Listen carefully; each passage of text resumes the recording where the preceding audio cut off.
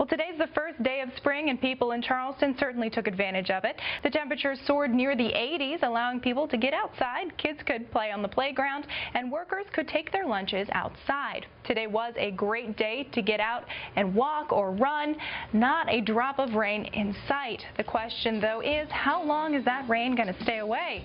Will the sunshine stick around with us? Well, Chief Meteorologist Spencer Atkins is in the Storm Tracker Weather Lab with a look at your forecast. Hey, Spence. Hey, Stacy. Yeah, the big cities today.